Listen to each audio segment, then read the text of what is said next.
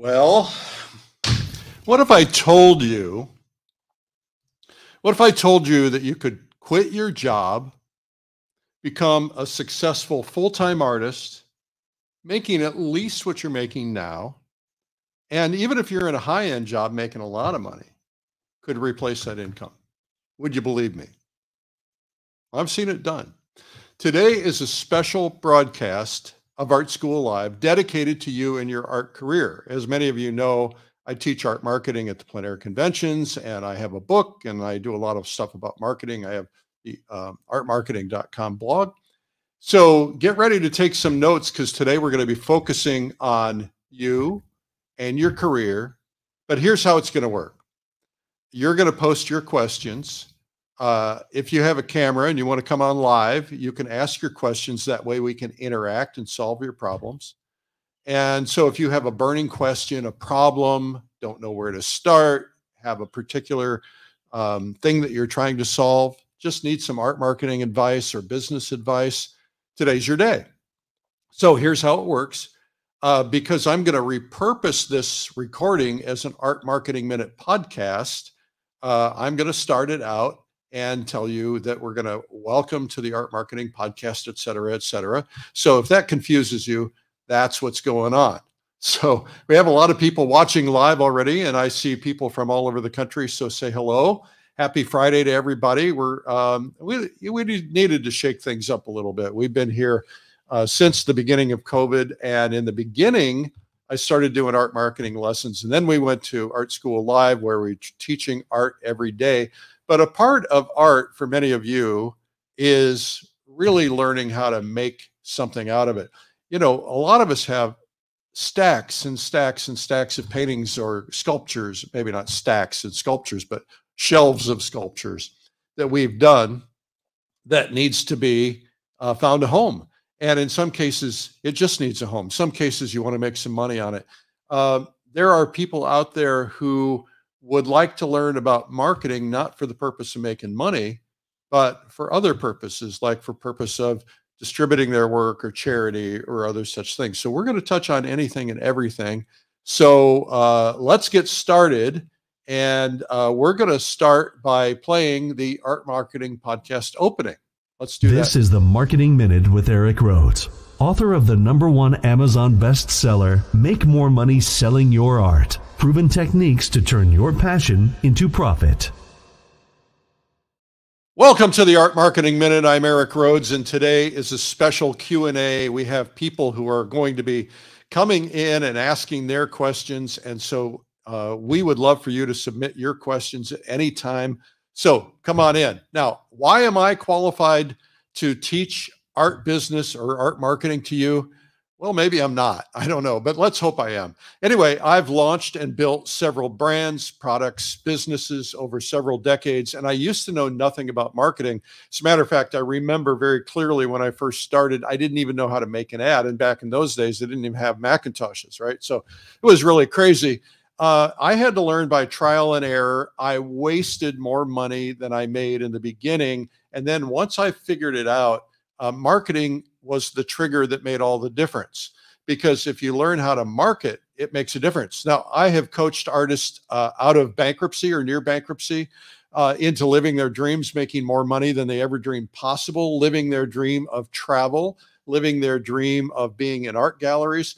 And there's a lot of different ways that you can accomplish your goals. And we're going to talk about the different ways. But one thing to understand is that marketing isn't evil. You hear this a lot. I would never be so crass as to market my artwork. Well, if you have artwork for sale, if you you sell your artwork, you're a small business. Whether you like it or not, you are a small business, maybe a big business. And all businesses fail based on marketing. You have to get customers. If you advertise in the yellow pages, you're marketing. If you have business cards, you're marketing. If you call people and ask them to buy something, you're marketing. All of that is marketing. That's sales, it's marketing, but it all kind of intertwines. So marketing does not need to be evil or slippery or dishonest or hypey. You have to find the voice that fits you and you're going to have to experiment with that voice until you get it right.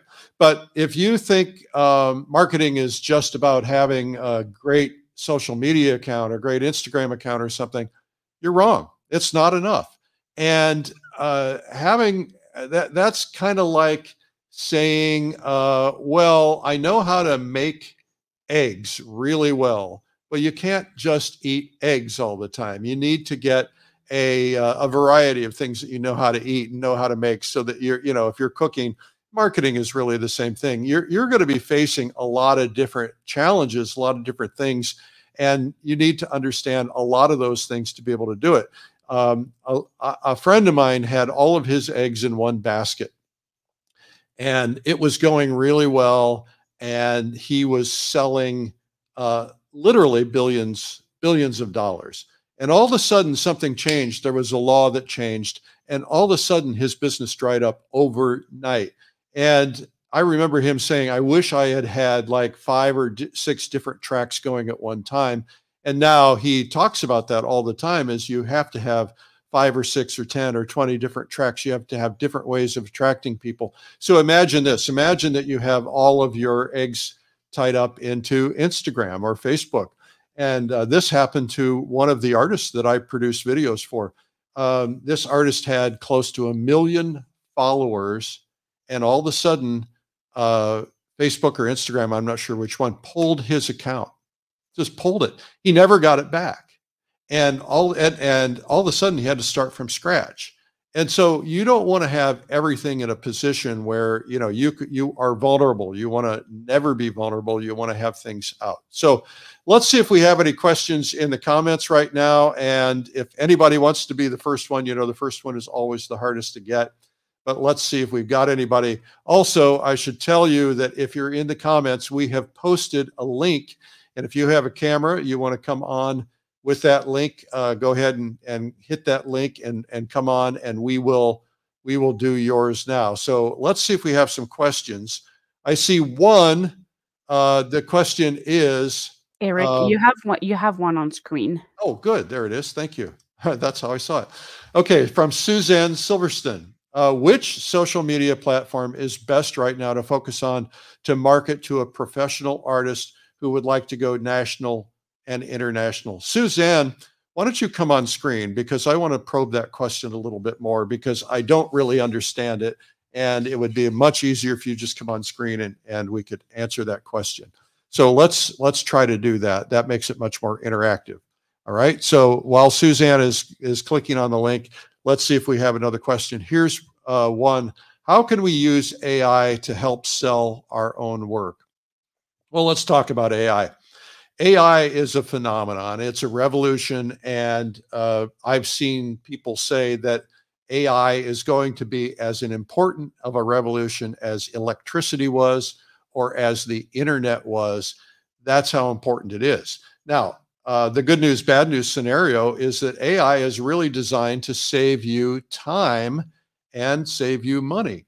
I've had people tell me that they're having discussions about eliminating some of their employees because they don't need those employees. Certain types of things can be done by AI and done very effectively. So how can you use it in your art business? Well, let me give you an example of how I used it just the other day. I wanted to start creating some quotes for my social media account, and I wanted it to pull quotes from my Sunday Coffee blog, and also from the art marketing podcast and so on. So what I did is I gave it instructions. I said, go to this website, visit this website, and pull 50 quotes and put them in this format so that they were quoted and there were quote marks and my name was at the end of them. And then within 2 minutes, I had 50 quotes. So I said, go ahead and pull 365 of them so I would have a full year's worth. It did. I read through them. Most of them were good. Not all of them were good. So I pulled out the bad ones. And then I exported that. There's another AI program that you can use in a program called Canva, which is a layout and design program. And so I sent these off to my designer. She exported them into Canva.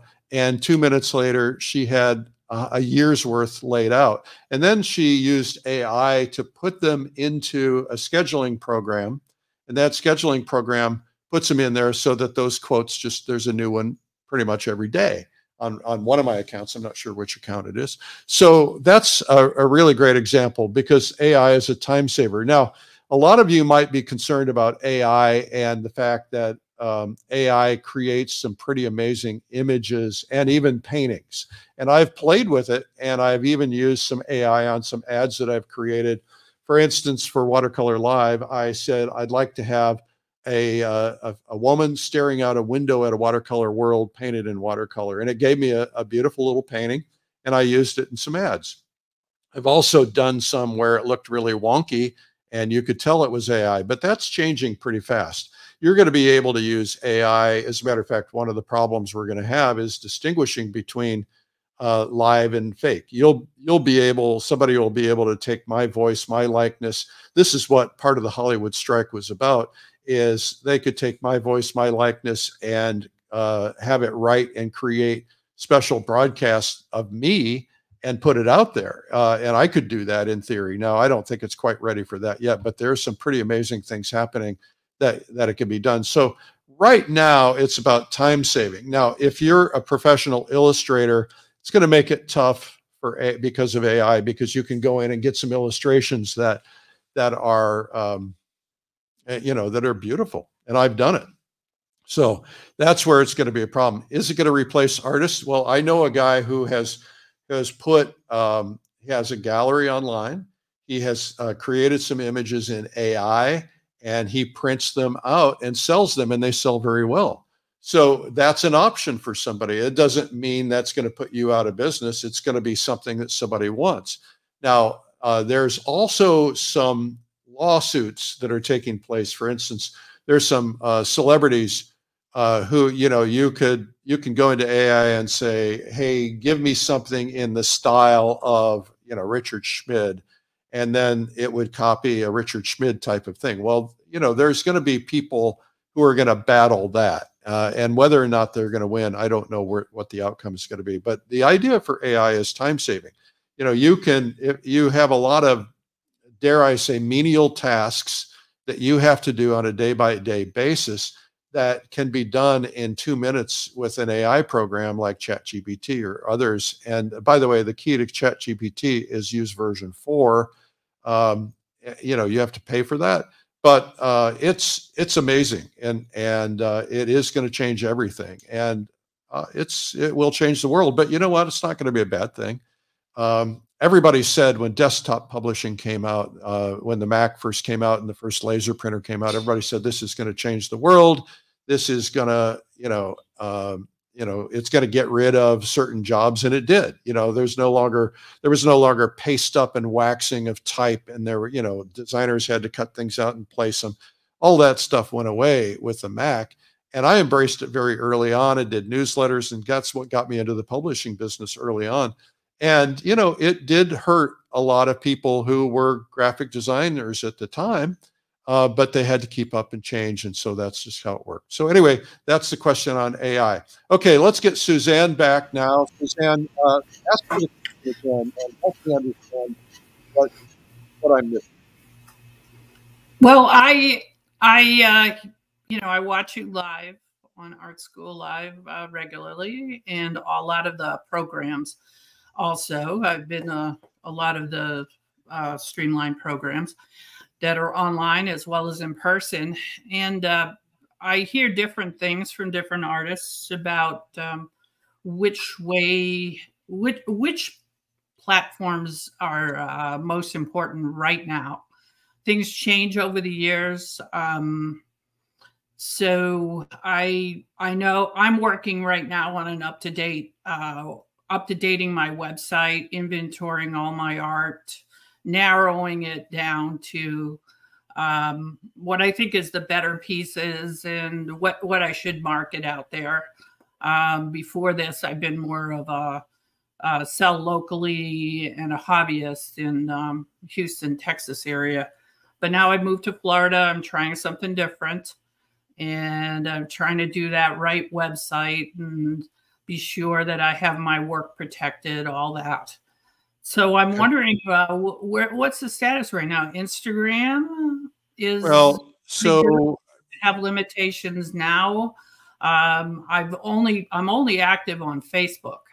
well, So let's start with where you need to start.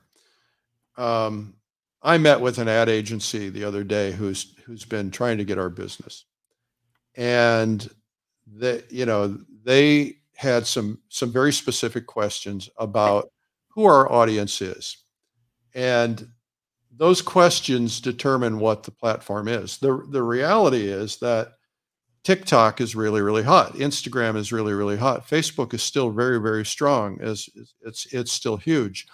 There are platforms that some people use that you probably don't use. There's Reddit, there's Snapchat, etc.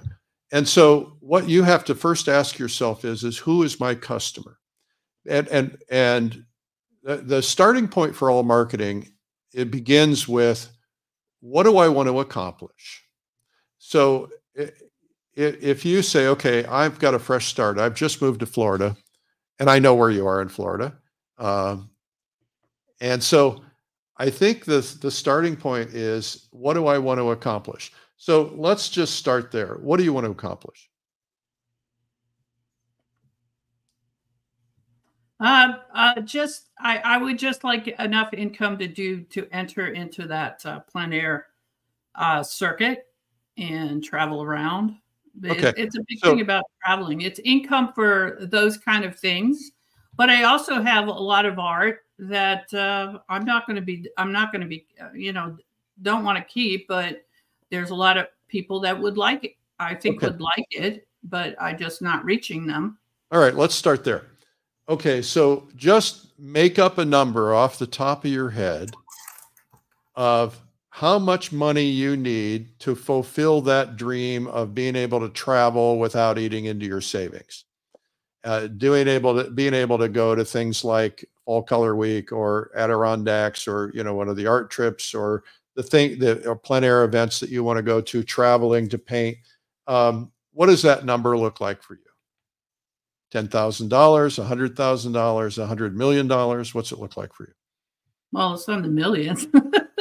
Unless you start offering expensive vacations, very expensive ones. Yeah, I have a new one. It's only $1 million to attend.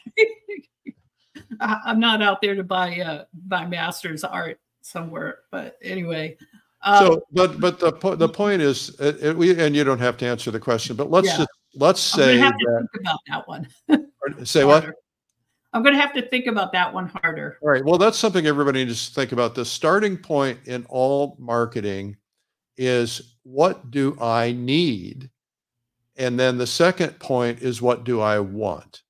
Right. So the difference being is what I need. Let's say that you told me that you absolutely, to be able to continue to paint, you needed to be able to pay for your canvas and art supplies and whatever that was. And let's say that number was $5,000 a year.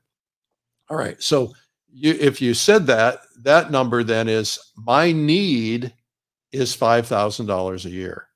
So that's the first thing we have to conquer, is what's my need. The second thing we have to conquer is what's my want, right? Because you need to pay for your art supplies, but you want to be able to do your plein air travel. Right. So let's say that plein air travel is $10,000 a year, just to make this easy. So now we have a nut of $15,000 we have to crack. So what I like to do, and this is really simple math stuff, and I'm not a mathematician by any stretch, but what I like to do is I like to say, okay, let's break this in, eat an elephant one bite at a time, right? So let's break this into $15,000. Let's just, for sake of discussion, let's say it's $12,000. Make the math easy. So I have to generate $1,000 a month to hit what it is I want. So when you break it down into that, it really makes it easy to understand, because now you say, okay, I have to generate $1,000 a month. And let's say on average, I've got to generate $500 every other week, right? Or $250 a week. And when you know that, your mindset changes. Because if you hold yourself accountable and you say, all right, I have to get $250 in this week, you're putting yourself under a little bit of pressure. Because if you don't get 250 this week, then you got to get 500 next week. And if you don't get that, then you got to get the next week, and so on. And if you fall behind one month, then you got to get 2,000 the next month, right? So if you have that discipline and say to myself, okay, that 250 every single week. Now what you got to do is you got to say, all right, what do I have to do to get that 250? Now, does 250 seem like a lot of money to you or not a lot of money to you? Not a lot. Okay. So the first thing you could ask yourself is, what strategy could I employ to get $250 a week as a base?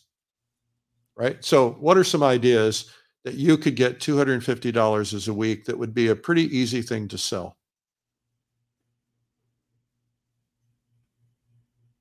I could probably return to teaching online again.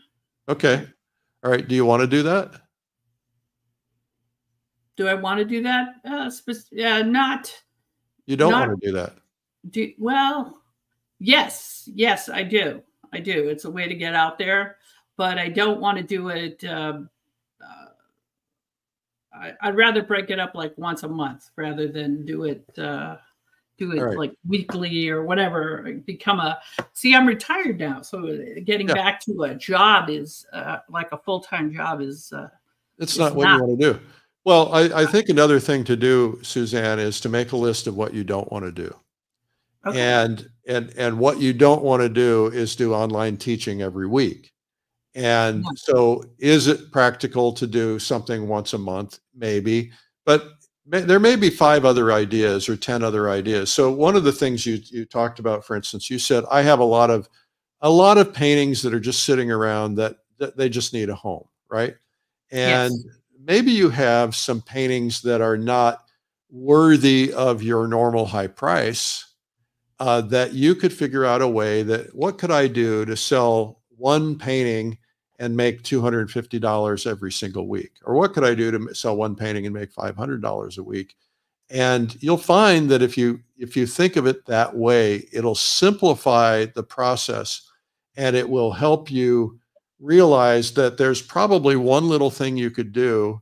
And the way I look at things is, I don't want to do it 4 times a month. Personally, I want to just nail it. Right. So if I need $1,000 for that month, what I want to do is say to myself, in the first week of April, I have a strategy. In that first week of April, I'm going to sell $1,000 worth of paintings that I keep, $1,000 net that I keep. And then I'm going to start focusing on my next month. And the reality is, if you spend 1 or 2 days thinking about it, implementing it, and then nailing it, you'll sell $1,000 worth of paintings out of the box easily. And it might be something as simple as taking them down to a local diner. It might be something as simple as taking them over to the manager's flea market for a day. There's a lot of different things. Now, sometimes you have to spend money to make money if you want to get access to an audience, but those are things you have to account for. So if obviously you have to spend money to go into a flea market or something, I'm not suggesting you do that. But if you have to spend that money for $50 extra for a booth, then you got to build that in and up the price of your paintings. All right, so I'm going to move on to somebody else. I hope that's been helpful. All right, see you out there. Okay, next we have Ilya. Ilya, where are you? I'm watching it from Germany actually right now. Welche Stadt in Deutschland? Yes. Thank you so much for taking me in.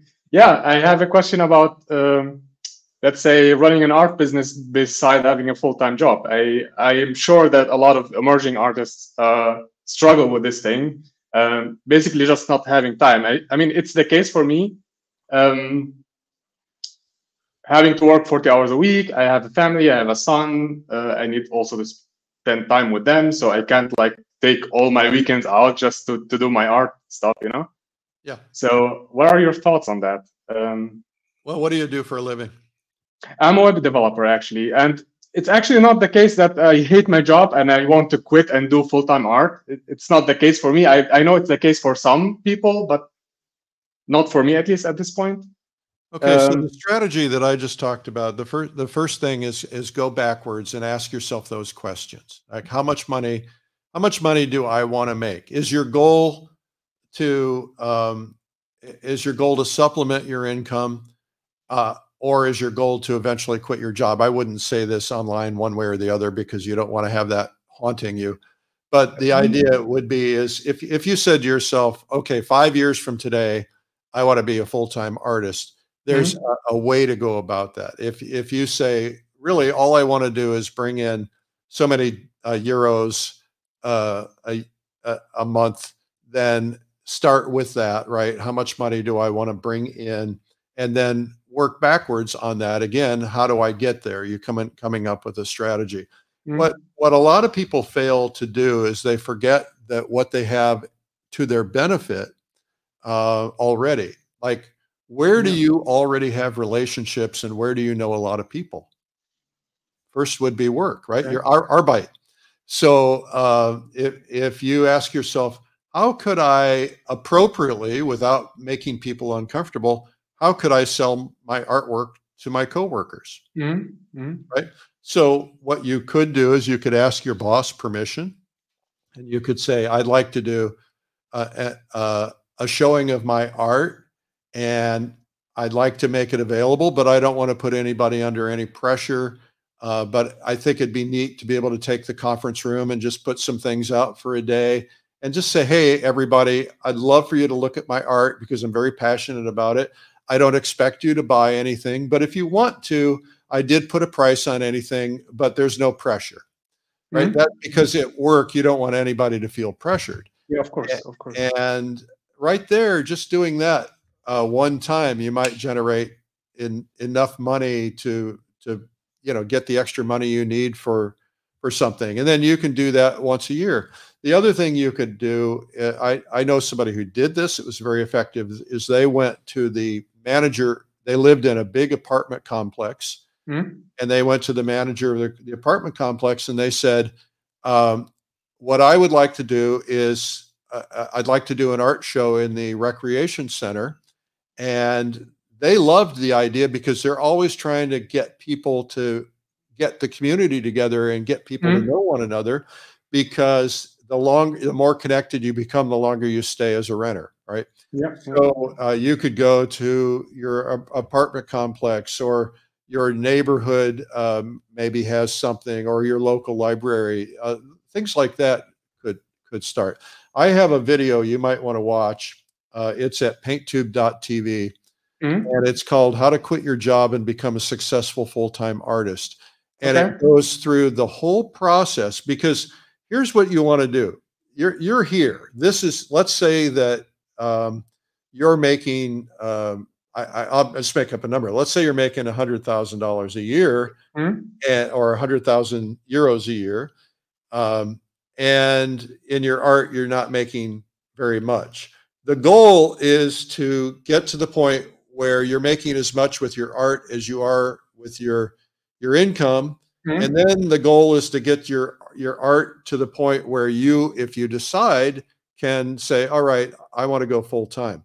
But the key to that is you want to do it consistently for 3 to 4 months. And if you can do it consistently for a year, then after a year, you can quit your job.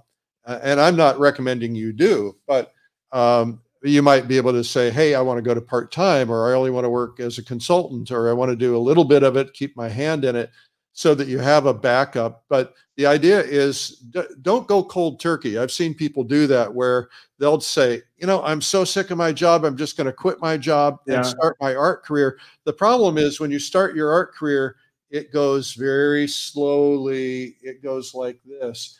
And so what you want to do is learn that while you're on somebody else's income, right? Get your art career launched, get your branding started, get your advertising started, and look at that and say, I already have an income. Some of that income can go towards funding, building my brand and getting myself known and getting the money in the door.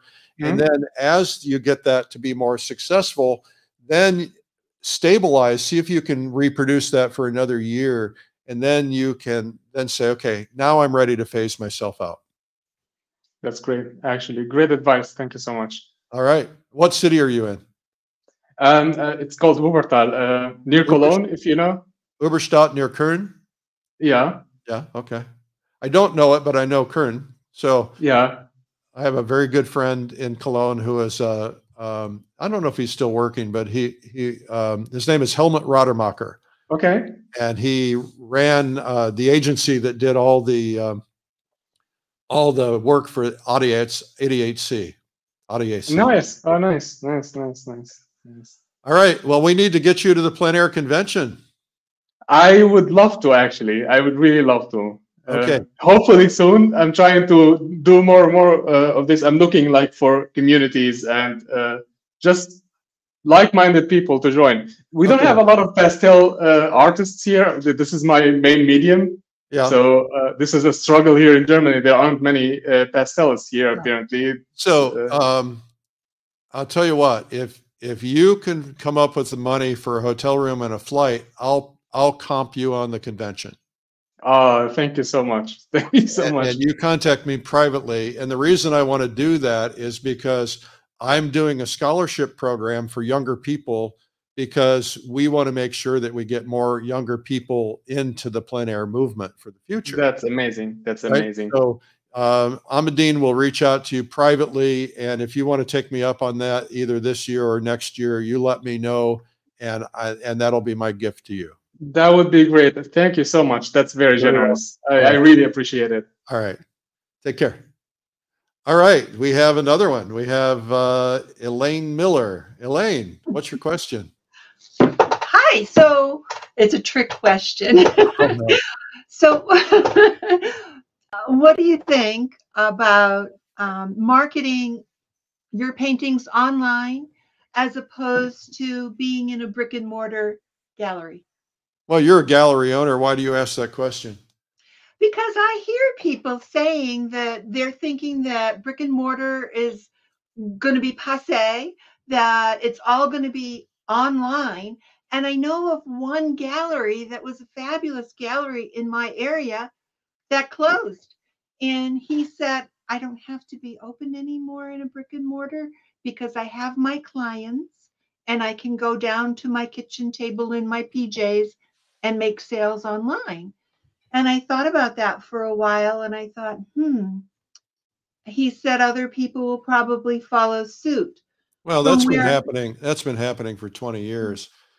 There was a gallery in Dallas. Well, I'll tell you a couple of stories. I can't use names. No. There was a very prominent gallery in Dallas, and their rent was, they were in a high-end part of town. Their rent was, I don't know, $50,000 a month. Yeah. And, you know, you have to sell a lot of artwork just to pay the rent, not to mention the employees and the bills and everything else.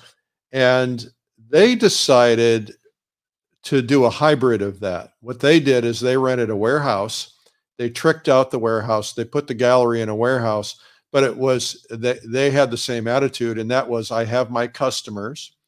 We have a relationship with our customers, and we will just bring them to the warehouse if they want to see something in person, but we'll also sell it online. That gallery did that. It succeeded wildly, and then it died. So why do you think it died? Because it's like a revolving door, and all of their buyers had done their purchases and they had nobody coming in that knew them. That's exactly right. So there's a thing called attrition. And in a normal year, let's say you have a list of 100 buyers. In a normal year, just any average year, 10% of those buyers will drop out and you'll never see them again. And they drop out for various reasons. They move, they get sick, they die. They lose interest. They're on to other things. They don't have any more wall space in their house. I've heard all these things. I know you've heard these things too. Every year, 10% and by the way, this is true for an artist. It's true for a gallery. So what I like to do when I do these presentations at the convention, I show an up escalator and a down escalator. And I want everybody to visualize that for a minute. You've got an up escalator. There's always new people coming up the escalator. There's always people coming down the escalator. In other words, there's always going to be people leaving you, and there's always going to be people that are coming to you.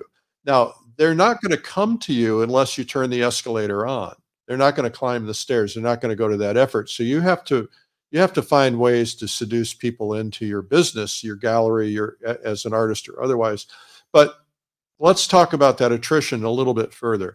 In 2008, when the big recession hit, most galleries lost 90% of their customers, and they never returned.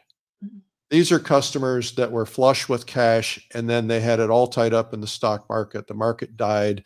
They didn't have any backup. They didn't have it anywhere else, and they never recovered. I have friends that were that way.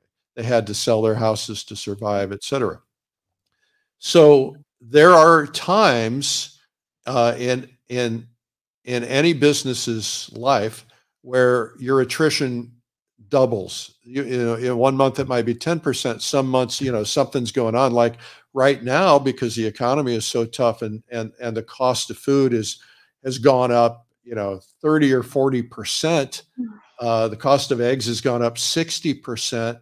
There are times when people are like, whoa, I can't be buying any art right now, or whoa, I can't be spending money on something else right now. So during those times, your attrition rate increases, and you can continue to market to those people. And you have to actually, when you see, you have to always assume that 10% is going to drop off every month, and you always need to have an active marketing effort. But when you see times when your business actually decreases, you have to do something that's counterintuitive. You have to increase your marketing, right? So I had a conversation with my team when this inflation stuff started happening, because we started seeing some loss of business. And I said to the team, the first reaction from the accounting department is, well, we have to cut all of our expenses. And I said, right, but we're not cutting our marketing expenses. They said, but we spend, $500,000 a year in marketing. I said, yeah, we're going to continue to spend. We're actually going to increase that. And they said, but we can't. And I said, if we don't, we won't have any income. We have to keep marketing to keep people coming in the door. And it was very effective, and it worked. There was a period of time when we stopped some of that marketing. And what happens is marketing's about momentum. And if you keep the momentum going, then it keeps growing. If you stop marketing, then you start doing this, and then you go, oh, I'm going to start up again. So now you're down here, you got to start up again. But if you stop here and then you keep going, and you keep going. But if you stop here and you go down, now you're down. Now when you realize your marketing isn't, you're not getting any customers, now you have to start again. So you're losing your momentum. So I hope that okay, so I'm going to get to your question. I'm sorry. So your question is about online marketing. Look, I think that a lot of people are very successful with online marketing today. There are artists who are selling only on Facebook, only on Instagram, only on TikTok. There are galleries who are doing that. But the reality is, like I said earlier, you don't want to have all your eggs in a single basket, because that basket can change. There was about 2 years ago, Apple changed something in their technology, which basically made a lot of emails not get through anymore. And so people who were marketing exclusively by emails, all of a sudden their business dropped by at least half, because Apple makes up about half of the phones. And so those people had to figure out new ways to recover. But if you were like us and you had multiple other forms of marketing going on, you see the attitude now, and I can completely understand getting seduced by this attitude, especially if you're 30, right? If you're 30 or 40 and you're a digital native and you grew up and the only thing that you know is digital, your assumption is that everything is digital. And I totally understand that and I get that. But I have a friend, he ran, I have to be careful how I say this. He works for one of the biggest ad agencies in the world, and he ran marketing for one of the biggest car companies in the world. That's about as far as I can say. And he said to me one day, he was over for dinner, and he said, we're facing a really interesting challenge. He said, we know online marketing works, but it doesn't work as well as traditional marketing. And he said, but all these dealers from this car dealers group now have turned their businesses over to their kids, and they want to only do online marketing. And we're doing it, and we're doing it effectively, but we're not getting the same kind of sales. And so they fired us as an agency, and they went somewhere else. And then the new agency had the same problem, and they fired them, and they went somewhere else, et cetera. So the thing you have to understand is that people have lives, and they have different ways of being exposed to products, right? You're driving down the road in your little red Audi convertible, and you're seeing billboards, you're seeing signs. You go into a truck stop, and you're going to see you're going to see marketing on the products themselves. You open your email, you're going to see marketing. Marketing is a cumulative effect. It takes, on average, 7 impressions for a person to buy something before they decide they're going to buy something. There are exceptions to this, of course. But so if you have 7 impressions in a short period of time, now you might get some of those impressions on Instagram or TikTok or Facebook or email or at an art show or otherwise, but it's all cumulative effect, and those effects really make the difference. And so what I recommend to people is it's okay to have an online marketing strategy, but you really should have a little bit of online and a little bit of offline, because you don't want to have all your eggs in that basket. And if you are doing online only, that's fine, but don't stick to just Instagram. Don't stick to just Facebook. And also consider the fact that you could lose those in a minute. The people in Washington, D.C. are absolutely insane. All of them. I'm not making a political statement. None of them. I don't like any of them.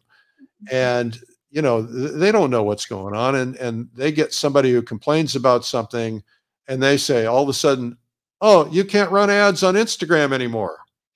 Boom, it's over, right? And stuff like that happened. That happened in the I can't remember what they called that. They used to run these infomercials on TV. They, people made billions with those, and all of a sudden it was outlawed, and all of a sudden it was gone. So, did that answer your question?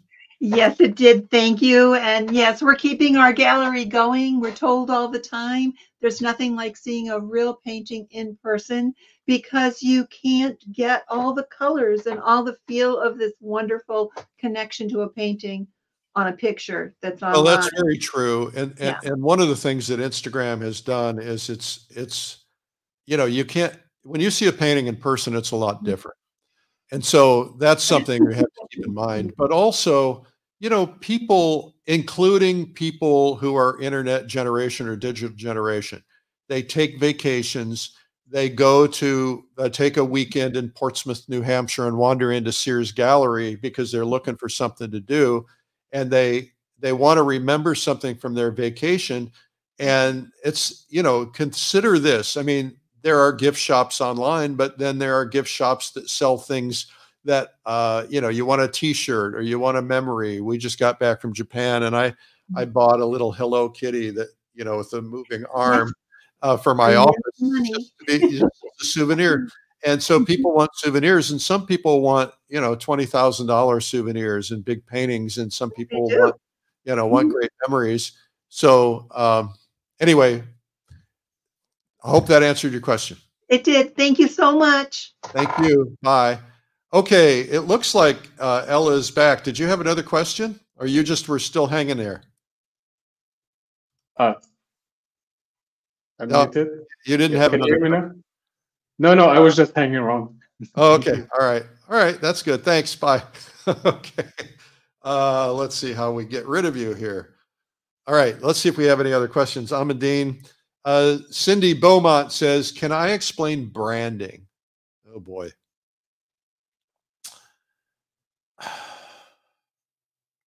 So a brand is nothing more than a badge of trust. It is having a clear picture in the head of someone about what you are, what you represent. So what is the brand? Well, the most successful brand in the world is McDonald's. So the brand of McDonald's represents something. What does it represent? It represents it's everywhere, it's fast, it's consumable. I can get in and out and get some decent, consistent food. It's going to be consistent whether I'm in Tokyo or whether I'm in Dallas. So that's what a brand stands for. A brand can stand for a lot of things. A Louis Vuitton brand says, we're expensive, we're super quality. And so brands need to be built, and you have to decide what do I want my brand to be? And so are you going to be known as a discounter? There's an artist, again, no names, but there's an artist who used to go to a lot of plein air shows, and this artist would lower his prices way below all the other artists, and they would sell, everything would sell. So, maybe it was $500 instead of $2,000. Everything would sell, and none of the other artists' stuff would sell. And all the artists would be mad because this guy became a discounter. But what happened is, because he branded himself as a discounter, all the other shows said, you know what, we're not inviting this guy anymore, because first off, we have to make money. First off, we have to make minimum amounts of sales. And secondly, is we don't want the brand of a discounter as part of our thing. Suddenly, this artist got uninvited hundreds of shows, or maybe not hundreds, dozens. So you have to ask yourself, what is my brand? What do I stand for? So how does a brand impact an artist? Let's talk about that. If I'm an artist and let's say I walk into an art gallery. Let's say I walk into Elaine Miller's gallery, Sears Gallery in Portsmouth, New Hampshire. And by the way, I have work in there. So you walk into a gallery and you fall in love with two paintings. You say, oh, I like that painting and I like that painting. And you're trying to decide which one you're going to buy. Do you know which one wins? The one that wins is the one with the brand, right? So you walk into a gallery and you see a Scott Christensen painting, and you see some artist that you don't know. And let's assume they're equally priced, but they probably wouldn't be, because someone you don't know isn't going to have a higher price like that typically.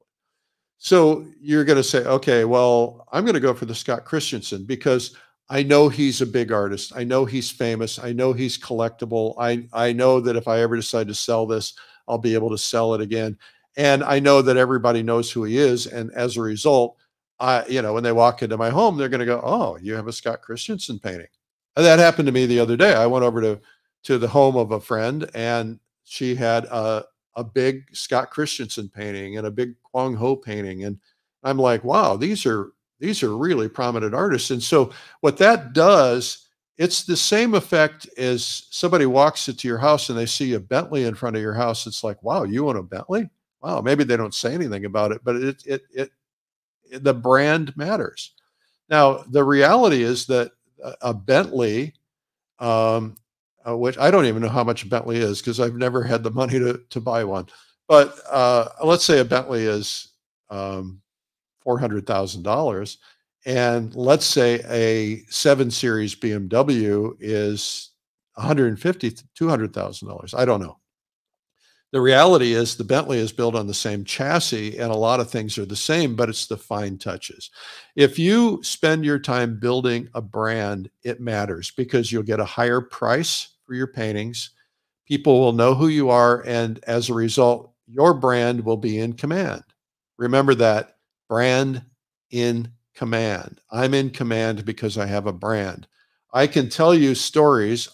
One particular artist started advertising a lot in our magazine, Fine Art Connoisseur, and called me one day and said, "Hey, you know, I haven't sold a lot of paintings yet." And I said, "Well, you're not, it's too soon. You know, you have to build up your awareness."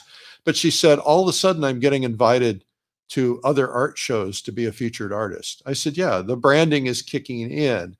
The people who are more tuned in, like the art show people, they're more tuned in. As it keeps going, the branding will kick in and the branding will start selling you over other things." So branding is what matters. Okay, so we got time for one more question, Amadine, and then we're going to end this. How important are art competitions for success? Well, they're very important.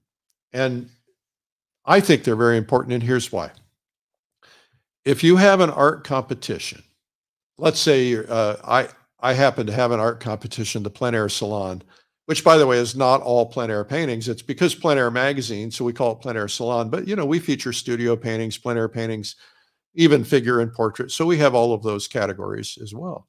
So if you enter a competition, it changes your head. It changes your mindset. And by the way, I've had this happen to me. I quietly entered under a dummy name another competition, not my own. And I entered it because I wanted to see if I could win. I wanted to see if my work would stack up. I didn't win, and that made me try harder for the next time. And so, and I didn't keep entering, but you should have. I should have. But the idea here is that you want to change your mindset from being, "Hey, I'm just some schmo who paints," not anything wrong with that, to, "I'm trying to build my career. I'm trying to build my brand." So here's what happens. If you start winning anything, and by the way, it takes time to do this because your work is probably not up to par, even though you think it is. And by the way, every judge has something different that they resonate with. So you might have a judge that is, happens to love a certain type of impressionism, and you might have a judge that happens to like really tight work. So you might not win with every judge. Sometimes you can enter the same painting a second and third and fourth time. Kimball Geiser told me he entered the same paintings multiple times, and sometimes he won, sometimes he didn't win in our monthlies on the Plein Air Salon because different judges have different taste, right? But what happens is when you put yourself out there, you are elevating your mindset about competing and about marketing yourself. But the minute you start winning, if you get any acknowledgement, if you are acknowledged in, "Hey, I was in the top 25, and we send out something about that," you need to be putting that all over your Facebook. You need to put it in your resume, "Chosen in the top 25 of the Plein Air Salon for the month of June." If you win in any category, "Hey, I won in the tree category." That's why it's important to enter multiple categories, because if, maybe you're not going to win in the plein air landscape category, but you might win in the nocturne category or in some other category. And because the key here is winning, having something to talk about, because when you win, you have something to talk about. If you win in the monthly, then of course you get entered into the finalists for the year. And then you might have a chance of winning for the year. And if you win for the year, you're going to get all this publicity. Kimball Geiser, we've had his picture all over everything with his big $15,000 check. And it was interesting. Here's another reason. I'm sitting there with Kimball Geiser, And I'm interviewing him on camera after he won at the plein air convention.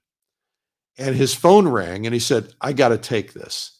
And he picked up the phone and he went, oh, thank you. Okay, thank you. And I said, what was that? He said, that was so-and-so, a so-and-so gallery. And it was a prominent, very major gallery.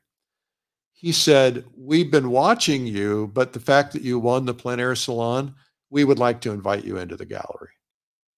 And he was blown away. I was blown away. And this is the kind of thing that when competitions say, you're good, you're great, you're sticking out, you need to be, we need to pay attention to you. So in the beginning, it's about getting your footing and telling yourself you're competing and investing in yourself and knowing, hey, I'm going to spend 30, 40, 50 bucks and consider that marketing. And I would, you know, if I could, I'd spend a couple $100 a month and I'd enter 3 paintings in 3 or 4 different competitions in every single one of them. And I'd do it every month, no matter what, because you're inevitably, you're going to win. You're going to make yourself better. You're going to push yourself. You're going to have something to talk about. And anytime you have something to talk about, it builds your resume. It's something to talk about on your website, and it gives you credibility. And especially if you're somebody who is marketing through your social media, you know, you want to be able to say, hey, I just was named the #1 nocturne painting for the month of June from the plein air salon. I mean, that's a big, big, big deal. Now, all of a sudden, people are going to look at you differently. They're going to pay attention differently. So anyway, I hope that helps a little bit about branding. So let me ask you guys this in the comments. Has this been helpful?